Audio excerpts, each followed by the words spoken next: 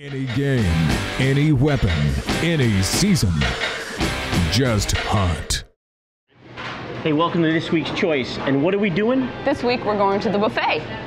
Oh no, we're going to show you a buffet of a bunch of different footage that's going on. Buffet or buffet? Buffet. Now don't do that again.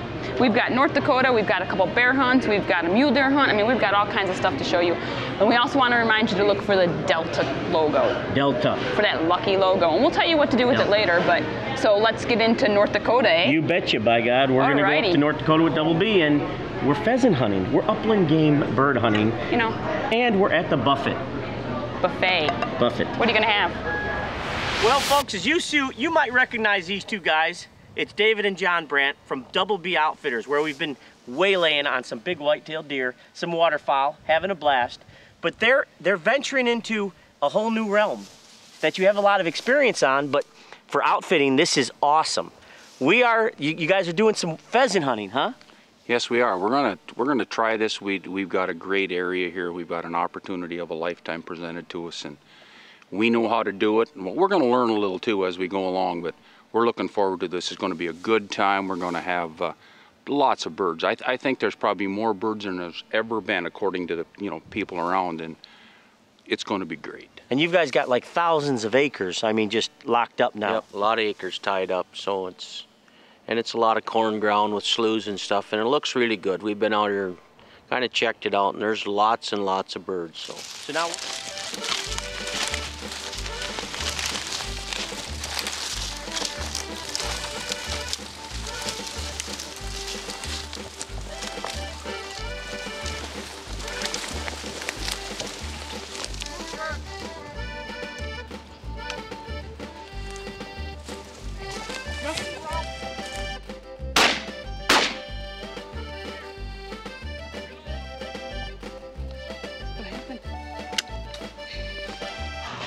Hey, Ralphie.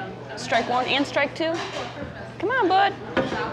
Well, we flushed up a pile of birds, but they were all ahead of us, so we'll see what happens. We're gonna get some shooting. Well, you got some shooting. I even got it out of field. Yeah, I shot twice. What happened? A little out of range. You missed. Out of range. You missed. Out of range. It was close when it started. Out of range.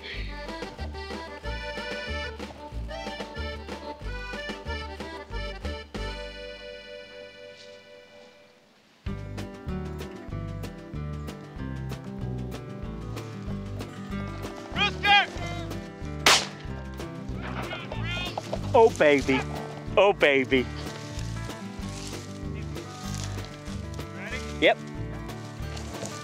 Let's go get my rooster. Watch this now. I'm going to send him. What's he doing?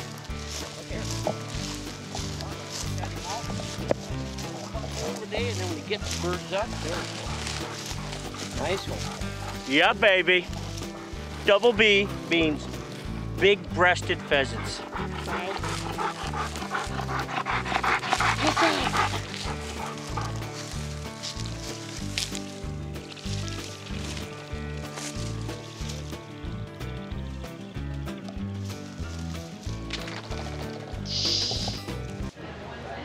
Oh my gosh, Ralph, even pheasants can smell you.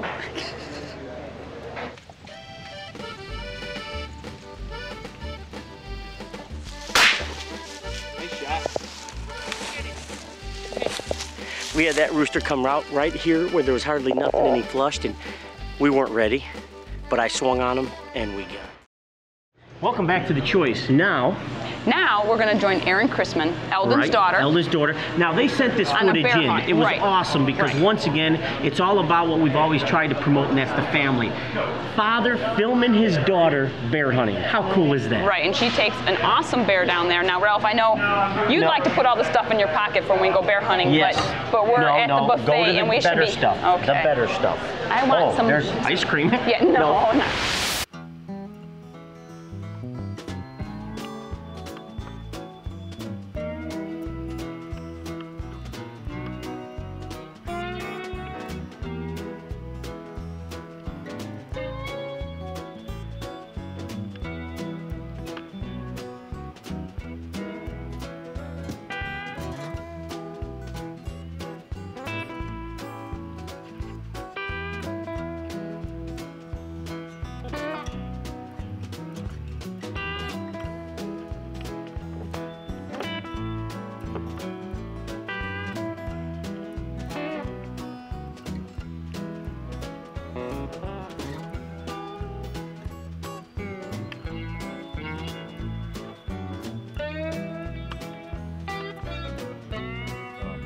I think everybody should bring their kids up hunting with them, or fishing, or just the outdoors in general.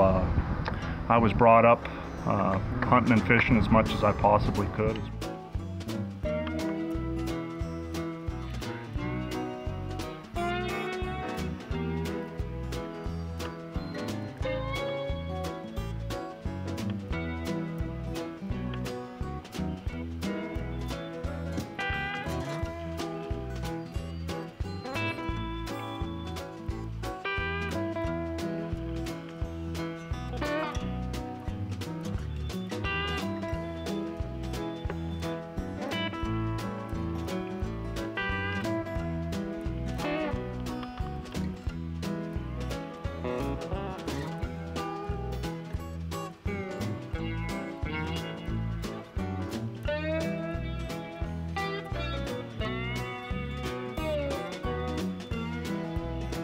Eldon, who's shaking more, you or your daughter?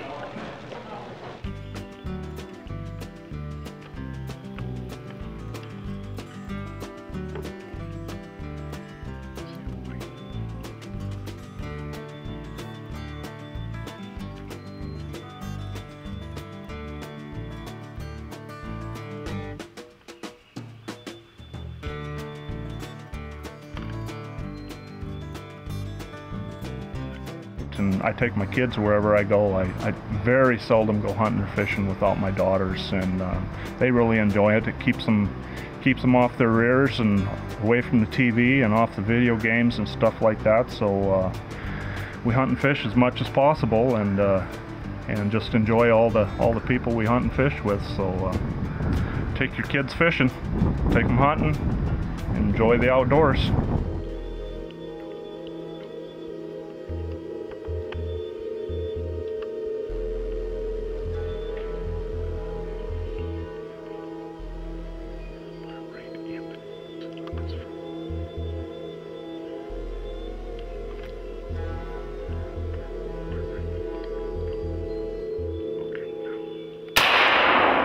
You got it.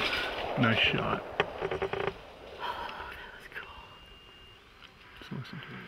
This is my second bear with Silence of the North, hunting with Harold, and I'd like to thank Freddie and Peter for helping us get this on film with their cameras, and it's been a long wait, but it was worth it. I think this is our 7th night out, and it was about, I don't know, 9 o'clock around there when my dad saw him, and then I saw him, and it took us a few minutes to get a shot, but we got him. Hey Aaron, congratulations on that bear. And Eldon, thanks for sharing that footage. Now let's go join Uncle Spence as he goes shoots a giant black bear in Manitoba with Canadian subarctic with his crossbow. John was out there just baiting, and he saw a monster bear on the bait I've been sitting on for the last few days. We got the crossbow, we're ready to go. Hopefully we can sneak up on that big guy. The barrel hasn't been knocked over yet, he's just got there. I'm all excited, and I'll keep my fingers crossed that that big guy is still on the bait. We're gonna try to sneak up on him right now and get a shot. He's there. Big.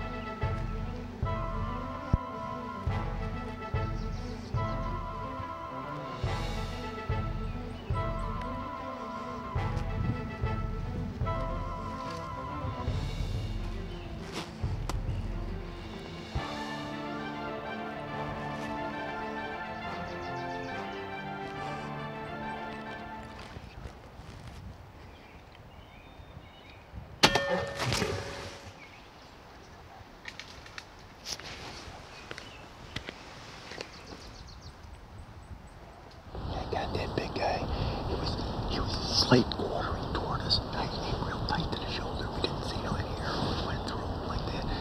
I mean, most of it was he gave me a good shot, but the other part of it, he was coming right at us. I shot him about 8 or 9 yards, and he was headed right toward us.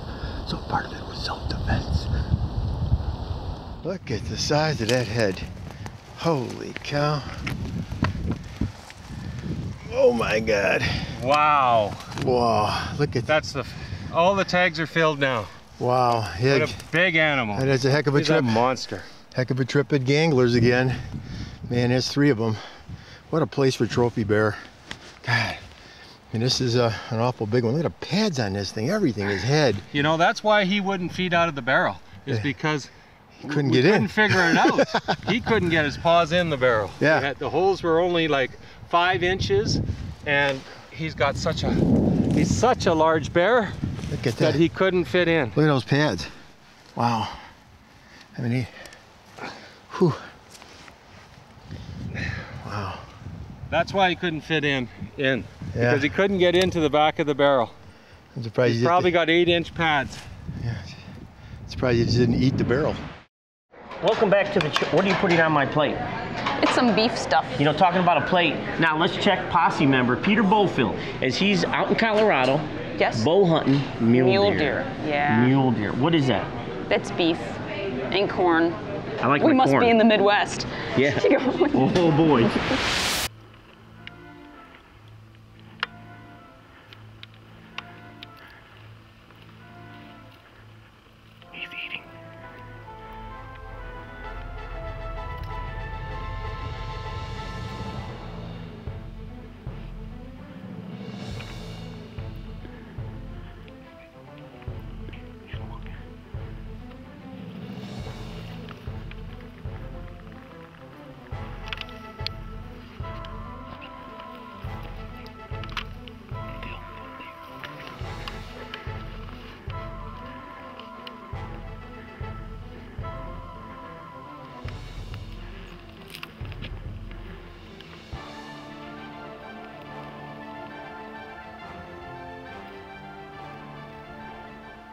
Hey Peter, I always heard you Miami boys were sneaky.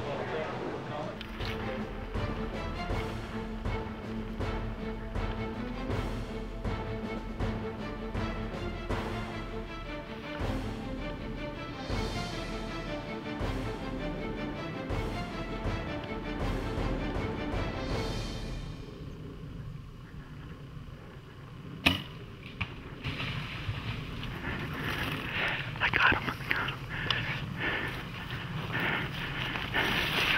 Shot on him. Sure, I saw him buckle. There's 50-something yards. Yeah. So I put my 1560 on him.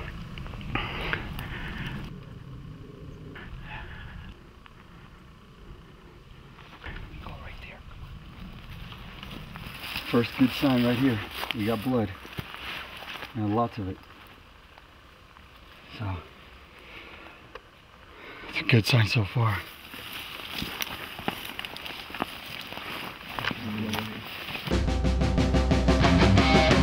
Here in Colorado, and take a look. I got my first mule deer. How do you think, Jake? My guy, come over here, man. What can I say? Finally got my mule deer, man. Good man, first buck. We've been putting some stock on these things for a while. Yeah. Like you said, they weren't easy, huh? No, they're not easy, that's for sure.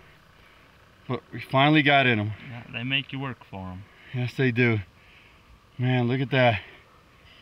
I am proud. I'm tinkle pink, I'm telling you now. Congratulations. Thank you, sir. Welcome back to The Choice. Now we've seen pheasants, bears, mule deer. Now what else do we need? Now we're gonna head out with posse member Dan Wallace, as he's crossbow hunting in his home state of Ohio. Is that what he's gonna do? I think so. How's that corn? That's pretty good. You put your fingers in my... Let me try some of that rice. That's good stuff. October 10th, Jerry and I came down to one of our urban areas. We're hunting an oak flat. We've got some pictures of some real good bucks on here. They've been milling on this flat before they go out in the fields. So hopefully one of them shows up and we can put them down tonight. Leaves are starting to fall. We got a cold snap coming in, so Looks like it might be a good night.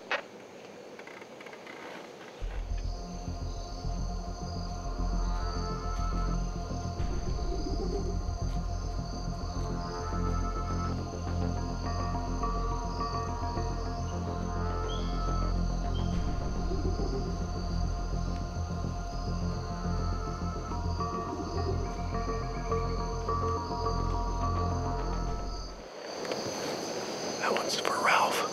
That one's just a little bit too small for me. That's perfect for Ralph, though. Hopefully a bigger one will come by. What the hell?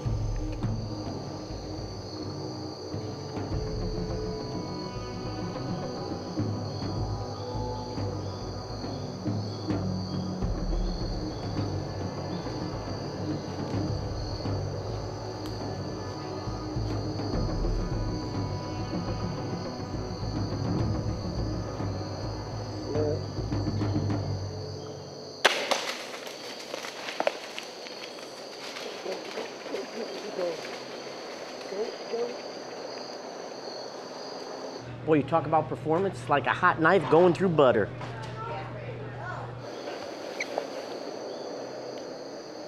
Dang, he's in the gully. That's at 9 point. Yeah, he's down. Whew. Man, good job, Jerry. Oh. Well, that deer, he came up behind me, and he come up out of the gully. Jerry could see him, but I would have had to shoot between Jerry's legs to shoot at him, but he's a nice buck. It's October 10th. Every year for the last 3 years, October 10th and 11th, I've took my deer, and I'm happy with him. Watch yourself, it's steep.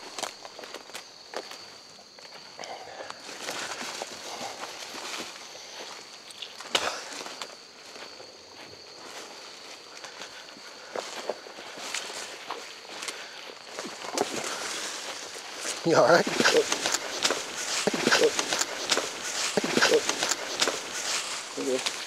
Oops. That is exactly why Dan hunts with a crossbow. We came in here today, we're hunting an oak flat, and they're staging up right before they go out in the fields. We're in an urban area, and there's a lot of construction going on right now down here. And it kind of messed us up earlier in the season because everybody started bulldozing and timbering out the trees, and you know, we were hoping they were going to wait, but we got this one out of here. There's a couple other real good bucks. We saw this buck on the stealth camera, and we knew we wanted to come after him. Well, we sure hope you enjoyed this week's Buffet show. Buffet. Buffet. Buffet. What are you gonna do? But you know, one of the reasons we started doing the Buffet was to show an array of all types of different hunts. You know, things that we sort of do throughout the year. Right. And it's crazy because sometimes there's hunts that maybe don't make the full length show. Exactly, and that's why we have to make a buffet show. Right. Buffet. And it sure is fun because we like to try to take you on a random whole bunch of different hunts. And not only that, all the guys at the office really wanted to go to the buffet for lunch, so that's why we're here. Yeah, Joe, Freddie, and Travis were dying to go to the Buffet. They wanted to eat here today. Yep. Now, we hope you did look for the Delta logo, and Right. if you did, you need to go to huntingnet.com/thechoice and let us know where you saw that. And maybe you guys get a surprise. A good surprise. Mm-hmm. So we want to thank you for making your choice. The choice. We'll see you next week. What do you think? I don't know, but I don't know if there's enough food for the boys up here. I know. They're hungry.